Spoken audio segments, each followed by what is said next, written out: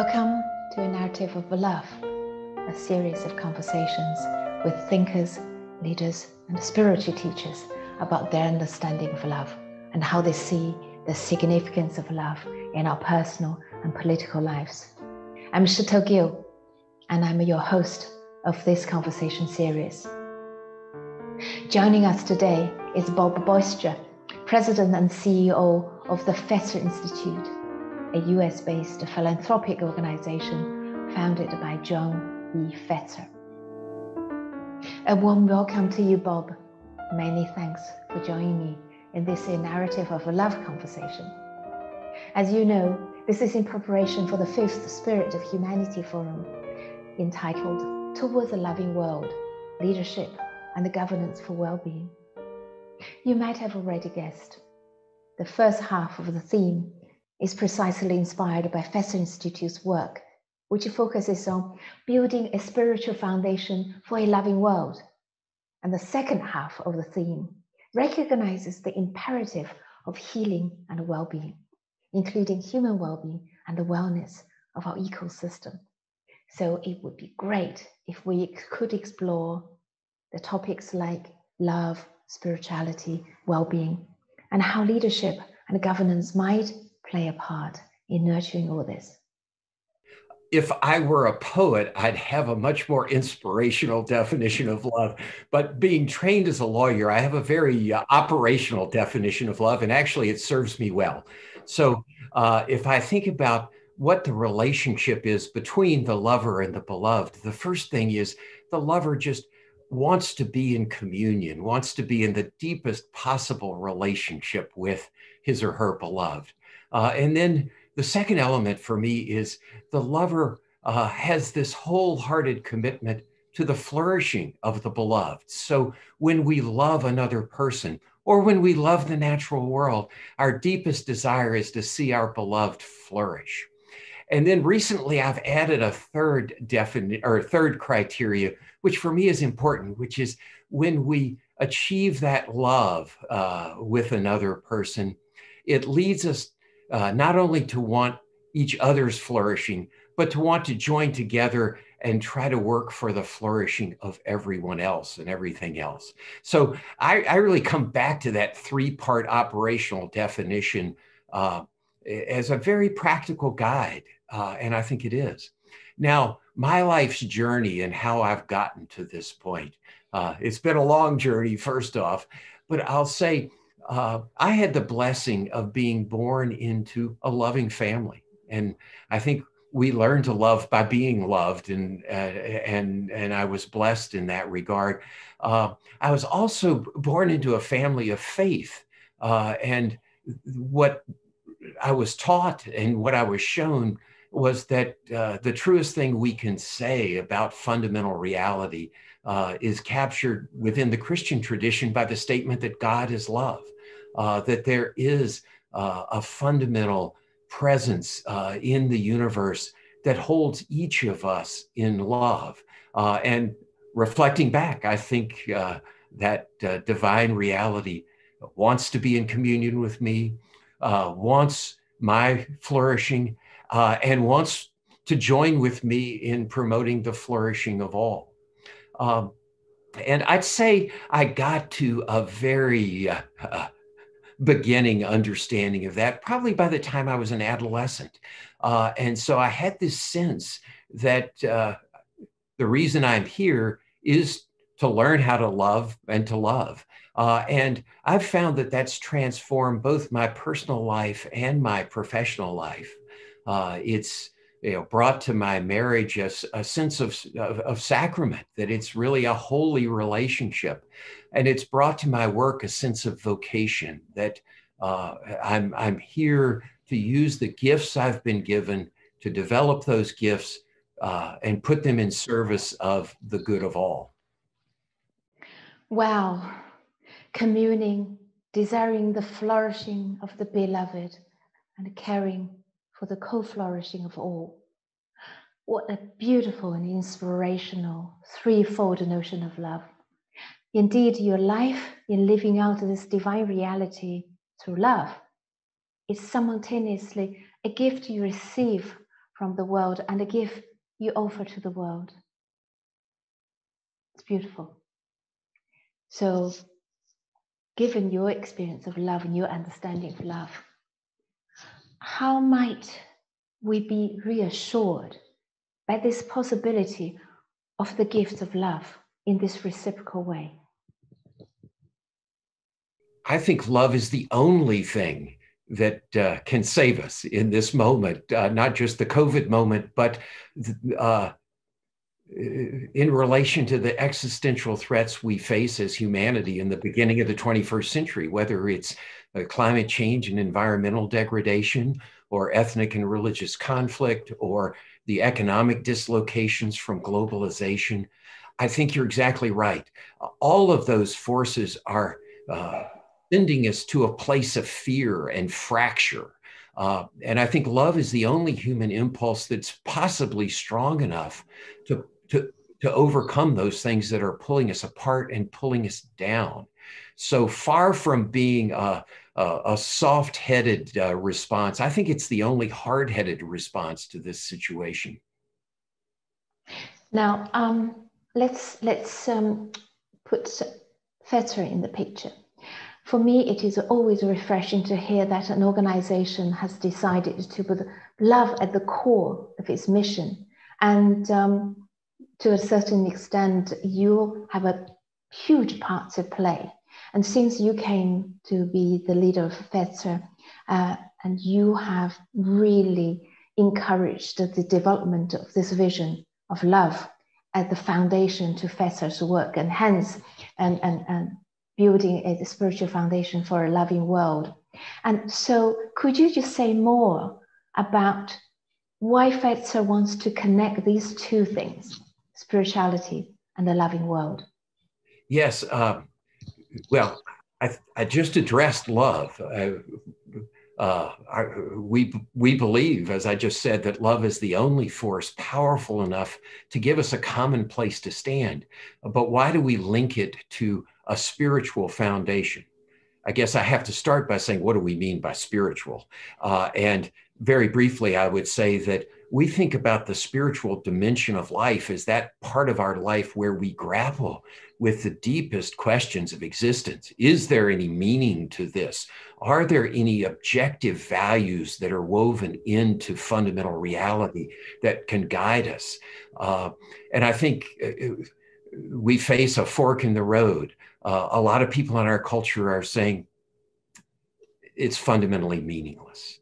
We have to do our best to project some meaning and hope onto a reality that could care less about us. But then the other fork in the road says, no, it's very meaningful. It's sacred. And we go down that fork. And I think we go down that fork along with all of the great spiritual traditions of humanity, the human family. And so we feel like linking spirituality and love is tremendously important, because we think the challenge of opening our hearts in love to each other is fundamentally a spiritual challenge. It's a challenge of going deep and finding that love is at the heart of reality.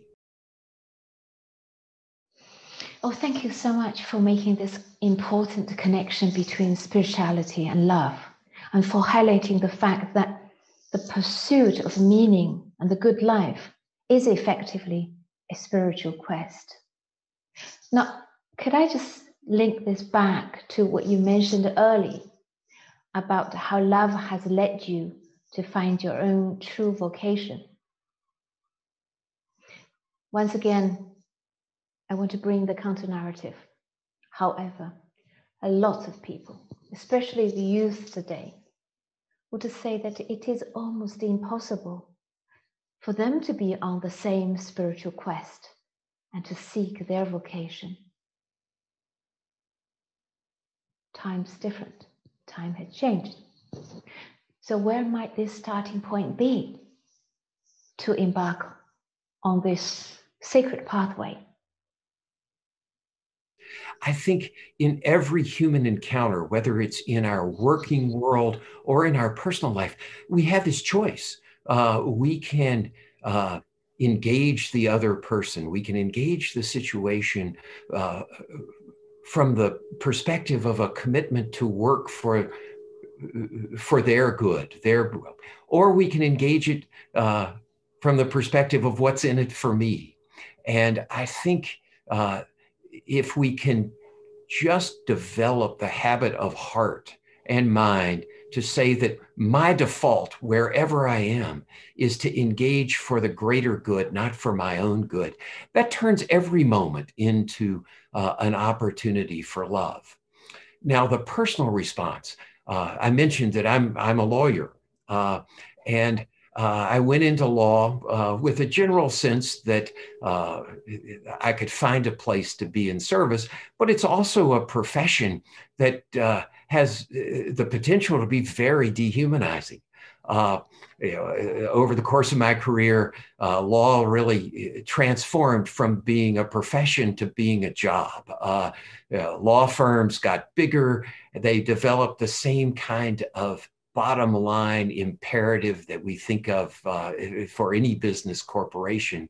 So there was a lot in the culture of the law and the places I worked that pulled me away from this love ethic.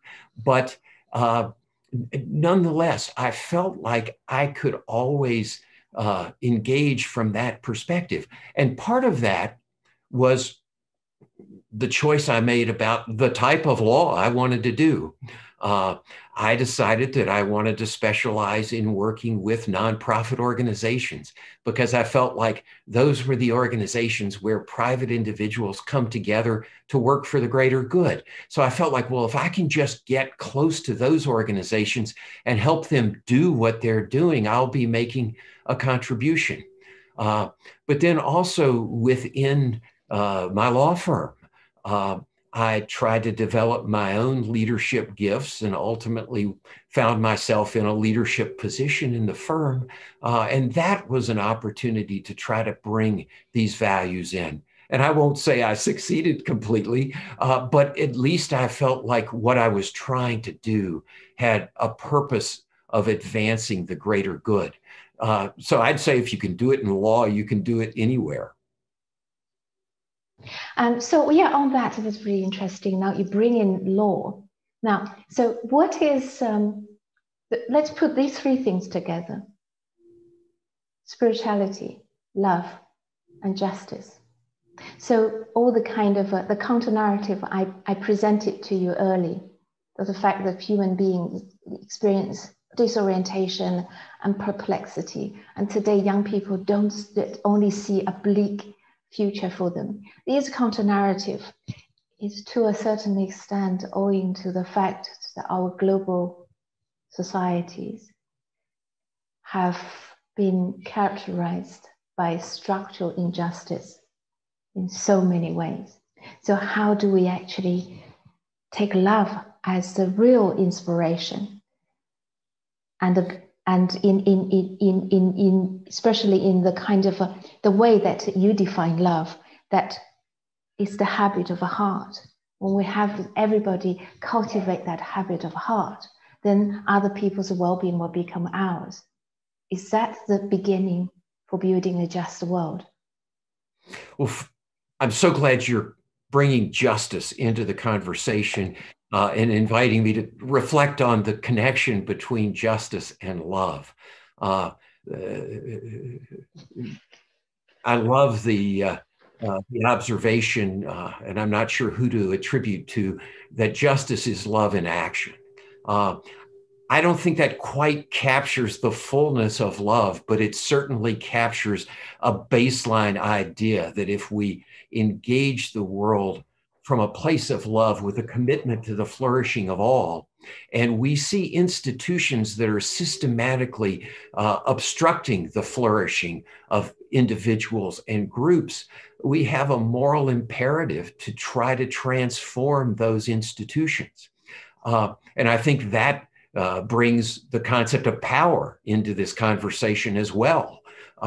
We have to recognize that, as Martin Luther King said, love without power is anemic. So I think those of us who share this love ethic have a responsibility to develop our leadership gifts and try to get in places where we have influence and even power to transform social institutions. I think when you look out at our social institutions through the lens of love, you have to conclude that pretty much every social system we have needs transformation. That's a long conversation, but it really does relate to this theme of leadership and governance in a powerful way. Okay, let's now focus on Fetzer. Fetzer has embarked on a journey of propagating the seeds of love in the world. Would you just outline briefly how Fetzer is doing this? And how does Fetzer instill love in action through its programs and activities? And let me take the question of the racial reckoning that we're going through in the United States as a very concrete example to talk about that. The first thing I'll say is that we have this strong conviction that we, Fetzer, can't go out in the world and do anything constructive unless we're working the challenge ourselves individually and as a community. We're a community of about 60 people, highly diverse on pretty much every dimension you take, including race, faith, ethnicity, and may I just interrupt there? Is that diversity intentional? Good question. And the answer is that historically it was happenstance, but more recently it is highly intentional. And so let me just give a sense of where we are on that. As I think of our program team, first off, we have a lot of international diversity. So we have team members from China and Afghanistan and India and Ethiopia, but also in terms of our just US community members, we've become much more intentional in recent years about trying not just to increase our diversity, but to make sure that we have diverse people in leadership positions. So we have a wonderful African-American woman, Shaquila Smith, who leads our culture development internally as an organization. So you could argue the most important job we have. But we've just brought in a new vice president of Allied Development, Rodney McKenzie, another African-American who brings a rich history of community organizing, faith-based community organizing. The other place we're trying to be very intentional is saying, who's in our network, our external network? Who do we reach out to for wisdom, and who do we partner with? And there we've realized over the last couple of years, if we don't think about it, we tend to talk to people like ourselves. But with just modest intentionality, we've been able to really broaden that network of thought partners. And now we're working to broaden that network of action partners in terms very concretely of increasing the number of partners we have that are led by persons of color. And so, again, I'll go back to until we do our own work, we can't make a constructive contribution in the outside world. Now, could you just say a bit more? I'm really sorry and interrupted you. You have the community of 60, just roughly 60 members of staff. And what is your internal process in terms of cultivating this sense of a community? Well, we have a really exciting process. We committed, I think going back 7 years now, to taking one morning a week, 3 hours a week, and bringing our whole community of 60 together to deepen into our spiritual life together.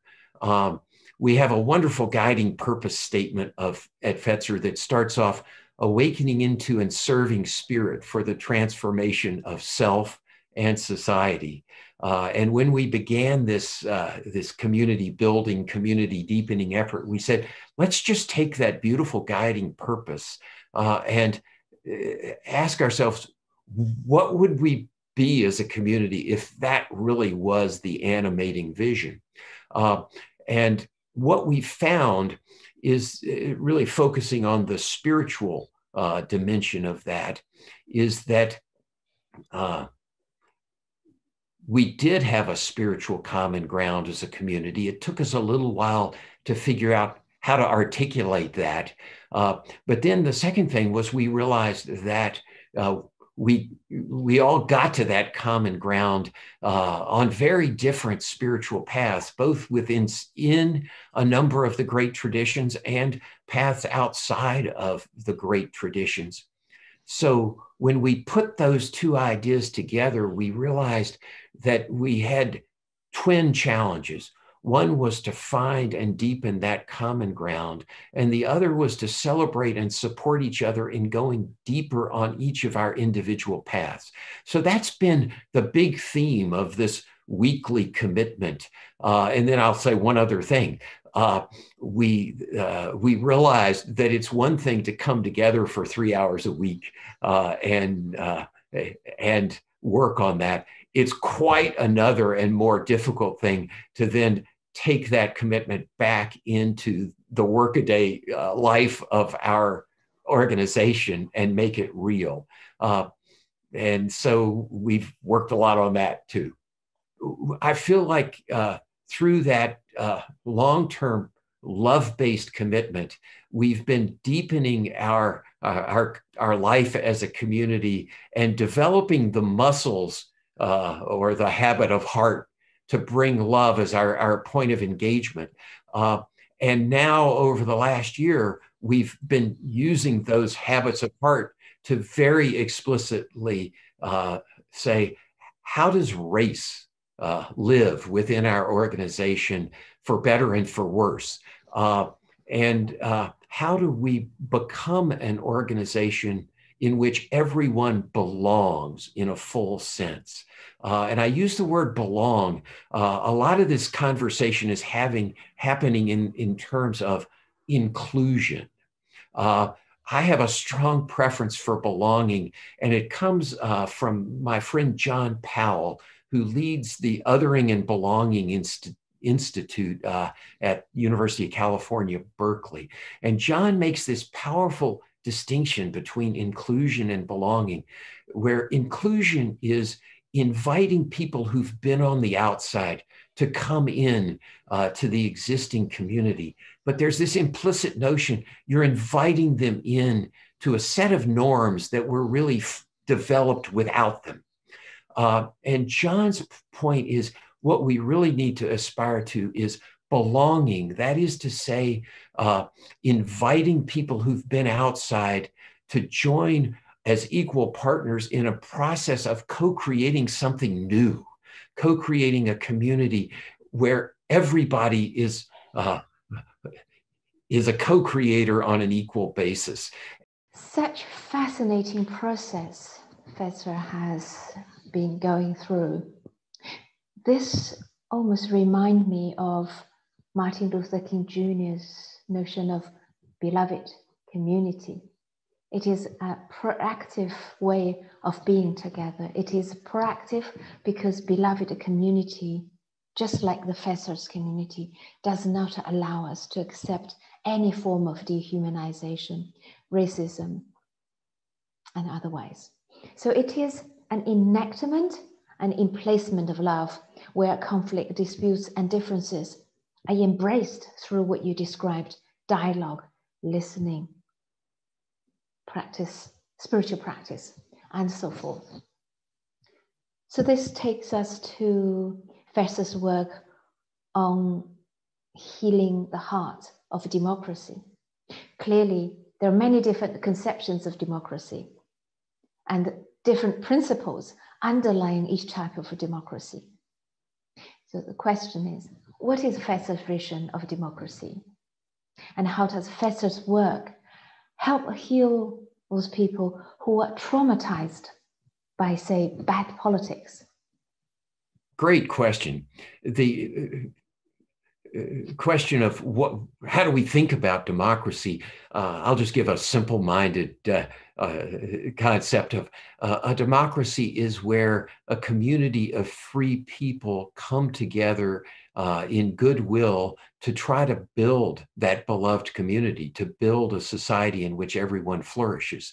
That's at least my democratic ideal. And it depends, I think, most fundamentally on a spiritual and moral foundation of recognizing both the sacred dignity of everyone else and our own fragile and flawed humanity.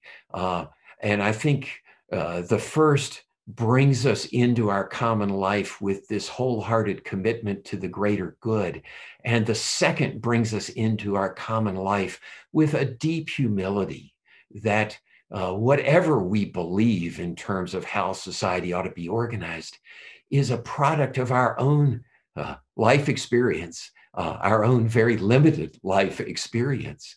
And we need to understand why our fellow citizens with whom we disagree have been led by their very different life experiences to whatever they believe about how society should be organized. And so I think healing our democracy depends on recognizing how far we have to go to that deep spiritual foundation. We could talk more about the process that has pulled American democracy further away from that vision, and how I think Fetzer's ethic of love is the only thing strong enough to pull us back. So where would you like to go? This is a rich conversation. Yes, please. I'd like to hear an example. You already given some example. Just see, and in this, under this heading of healing the heart of American democracy, could you give an example in terms of how Fetzer's going about it, and more importantly, what difference has it made? Yeah.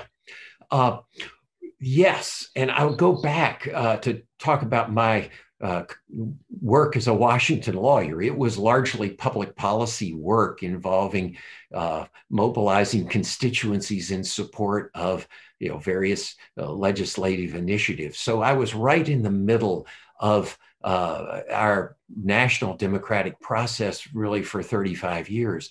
And sadly, what I experienced was a tendency on both sides increasingly to mobilize their constituency by dehumanizing the people on the other side.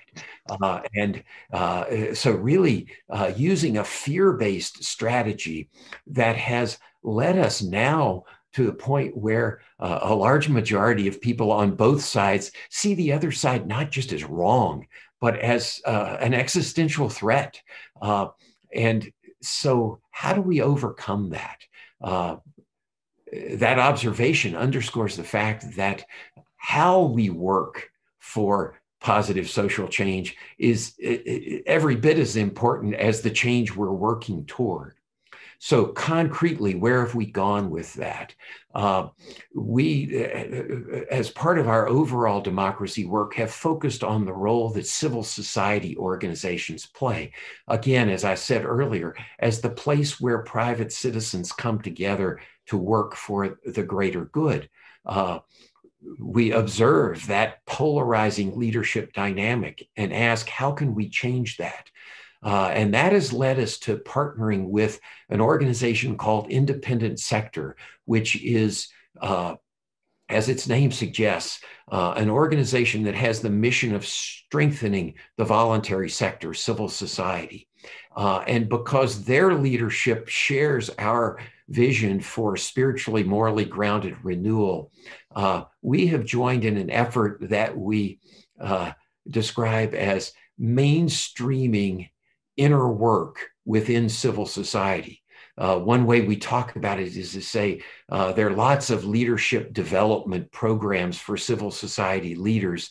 They need to be incorporating a new dimension in that, and that is doing the inner work of democracy, of recognizing the sacred dignity of the other, recognizing our own limitations.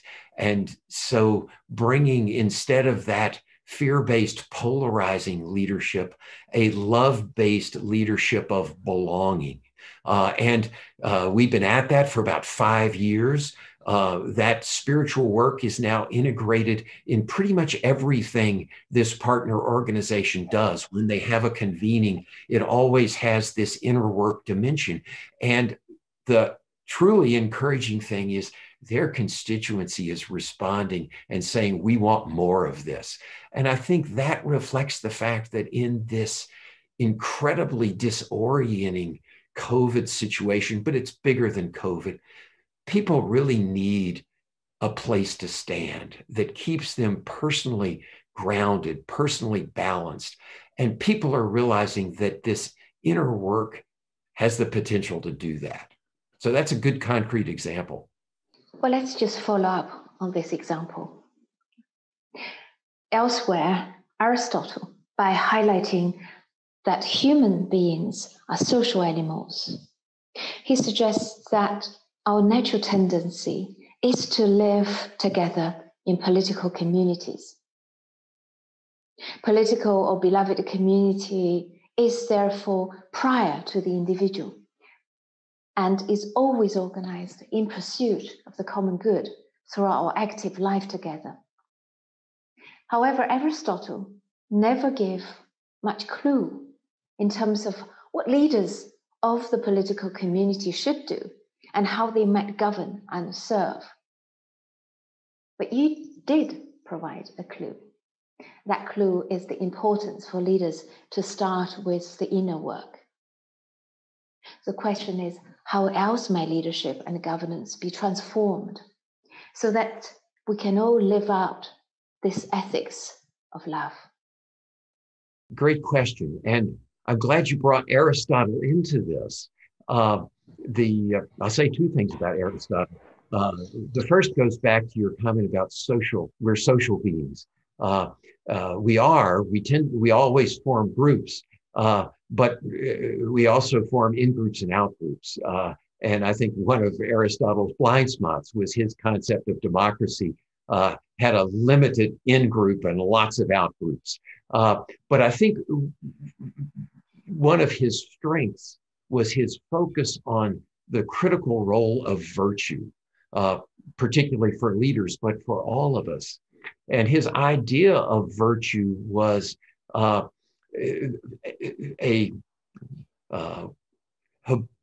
developing a habitual orientation to certain positive values. So courage was big for him, wisdom, temperance, prudence. But the idea he was really talking about was spiritual and moral formation. And where we would add to his list of virtues is to put love at the top of that list, because love is what really impels us to overcome the in-group, out-group, and draw a circle that's big enough to include everyone. But the real point in answer to your question here is I think we develop the capacity to be effective leaders by taking seriously the challenge of moral and spiritual formation. That is to say, the challenge of developing that habitual commitment in whatever situation to bring these highest values to the fore as the guides for our action. And I'd really like to take this a step further. We're talking about politics, but I would emphasize that I think culture is upstream of politics, and that every one of us is a leader in the emergence of our cultural values. Because what is culture? It's just the sum total of all of the decisions we all make about what matters, what's important. And from that perspective, every one of us is a co-creator of our culture. So this virtue development, this spiritual formation becomes critically important for all of us, because we wake up every day and each of us goes out and has an impact on our little piece of the culture. If we get that right upstream of politics, I think those virtues will emerge in us as citizens and in the leaders that we select. And so for me, leadership development is all about virtue development, about spiritual and moral formation. Throughout 2020, humanity has been experiencing a profound collective trauma on many levels. And the kinds of divisiveness, the kind of discrimination, the kind of dehumanization, systemic dehumanization had been so profound, but somehow COVID brought it to the fore. And not to look further, just look at Black Lives Matter as a movement. A return us to traumas that are historical, such as the transatlantic slave trade and slavery. And so all these invite us to reconsider the importance of collective healing. So without collective healing and healing a historical wound, can politicians who embrace the love imperative take us towards a promising future? I don't think so. I think the work is bigger and deeper than that. I think politicians are fundamentally constrained by the citizens that select them and whom they are trying to lead. And I think this lifts up the critical interplay between the citizen and the leader. And I'll address it specifically in this context that you're raising about the Atlantic slave trade, the history of just brutal racial oppression that is a central part of American history, and the challenge of finally coming to grips with that, doing justice, and then moving forward together. I'll go back to the last big surge of progress in the United States, which is the civil rights movement of the 50s and 60s, that was foundationally grounded in faith communities, and particularly in the Black church. You know, we think of leaders like Martin Luther King or Andrew Young as the spiritual leaders of that movement. We also have to recognize that they're the spiritual product of that Black church community. And it was that community that nurtured the beloved community vision that then the leaders were able to articulate in such powerful ways.